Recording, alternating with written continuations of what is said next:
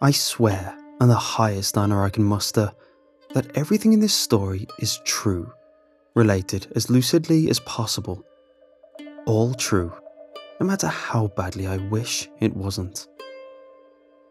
There isn't much to do in the rural parts of Pennsylvania, what some call Pennsyltucky.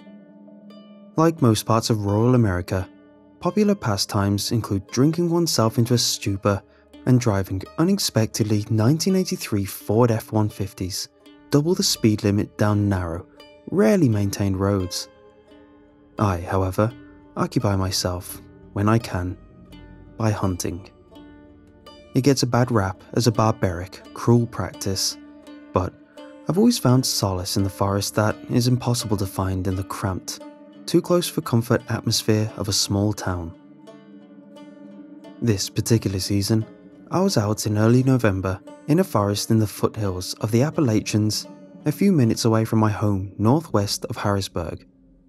It was late in the fall season, and the steady flow of foliage tourists, what locals call leaf peepers, was beginning to trickle to a stop. Some trees were still burning a fiery red-orange, but most were beginning to wither, foreshadowing an unusually harsh winter. The falling leaves created a curtain of decay which moved like a sandstorm in slow motion, shrouding and isolating me from my surroundings and crunching softly under every footstep. I paced my way through the temple of red and gold, alert for the light footsteps of my quarry, white-tailed deer. My Winchester 30-06 swayed on my back as I walked. The gun was overkill for a deer, but it doesn't pay to take chances around bigger game like elk and black bear. This forest was new territory for me, a refreshing change of pace after paved trails and subdivisions began to encircle the hunting grounds of my childhood. As I walked, I began to lighten my guard, losing focus on the wildlife and becoming engrossed in the natural beauty of the area. I became so distracted, peering up at the falling leaves, that I tripped over a tree root snaking through the carpet. I followed it with my eye to its termination at the base of a massive, gnarled oak tree.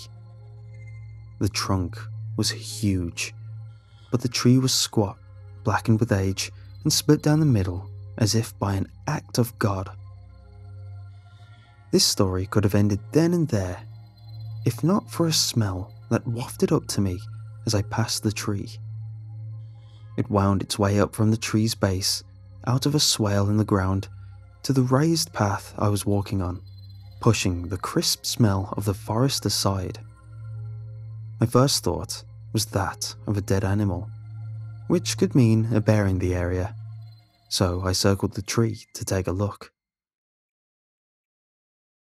There was no carcass, but the scene at the base of the tree resembled a homicide. Dark, matted clumps of fur dotted the undergrowth, and a viscous black fluid led from the forest into a hollow overshadowed by a titanic root leading deep into the ground.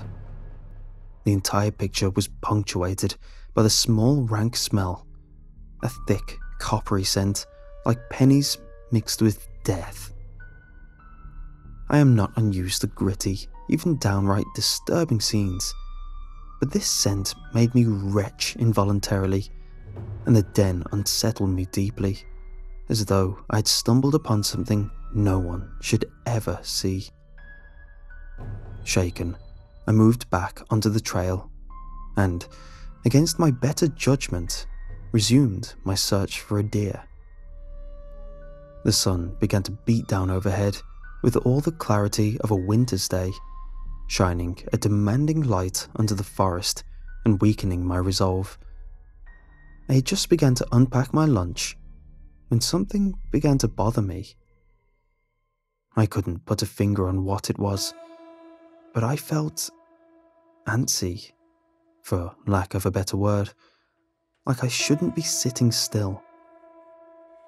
Without even knowing it, I began to scan my surroundings for something, anything.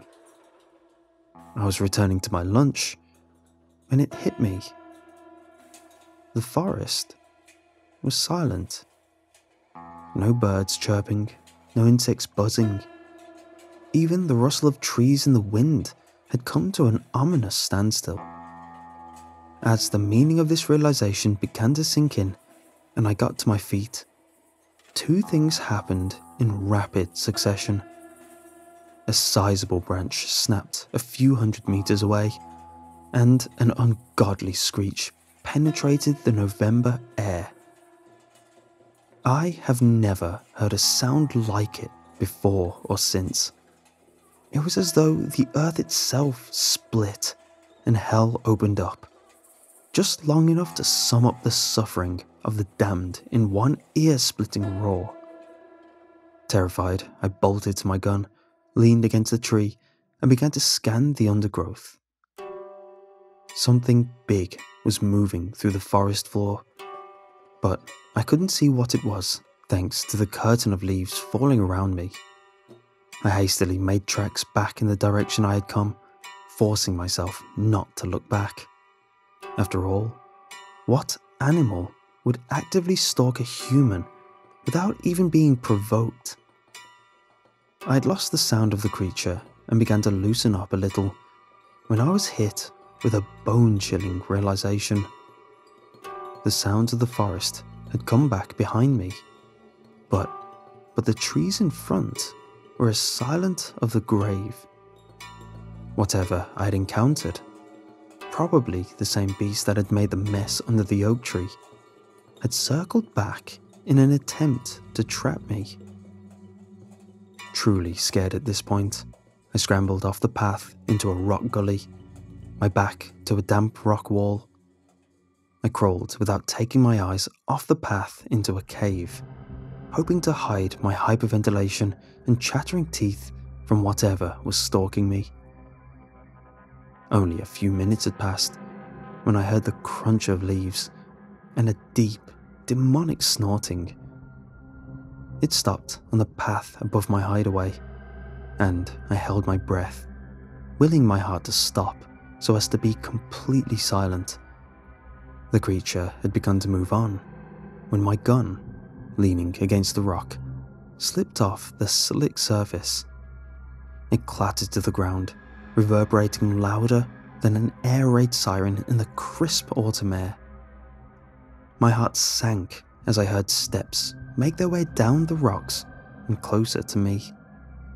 I crawled painfully slowly towards my rifle, every muscle in my body tight enough to burst. I stopped to steady myself and heard breathing right outside the cave opening. It was choked, slavering breathing, unnatural breathing, which inspired visualizations of twisted corruptions of human and beast, a patchwork demon of animal and man. I reached for my gun and came the closest to death I ever have. Because I outstretched my hand, so did it. Instead of the smooth shellac of my rifle stock, my palm met a coarse, ragged fur, caked with mud and attached to a lanky, sinewy arm. The beast screamed, and as I shouldered my rifle and fired blindly out of the opening, I caught a glimpse of yellowed fang and one blood-red eye, an eye that reflected a hatred more ancient than man, a hatred that said, "This is my forest. You may have altered it through your presence, corrupted it, but I was here before you, and I will be here after." Human willpower paled in the face of such uncompromising malice, and I shrank back against the rocks, robotically cycling bullets out of the cave. I sat there, dead-eyed, doing this for a long time, overnight and well into the next morning, over 18 hours of working a bolt and pulling the trigger. By the time I snapped out of my adrenaline-fueled haze, my mouth felt like a desert, and my fingers felt as though they were made out of canvas stretched over dust. Shaking, I reached for my water bottle and gulped it down, spilling most of it down my front. Praying the beast was long gone, I inched my way out of the cave and ran as fast as my rickety legs would carry me the 2 odd miles back to my truck, leaving most of my gear behind. Nothing pursued me, but the feeling of being hunted remained. I drove back to town 80 miles per hour on a dirt road, my eyes wide with fear and my hands gripping the wheel with white knuckles. Unable to bear the thoughts of my secluded home, I spent the night at a motel in town with a bottle of cheap whiskey and every light in the room turned on. The thought of the creature would not exit my mind. Was it a demon, loosed on the earth by some divine mistake? Or just an animal, a cryptid lost to time and the memories of the trees? I didn't really want to know, but I couldn't, and still can't, let it go. The fear eventually subsided, but as I sit at home, thinking about this, I swear, hand to God, that I can hear a howl echo through the trees and across the mountains, telling me that I may never rest, never forget.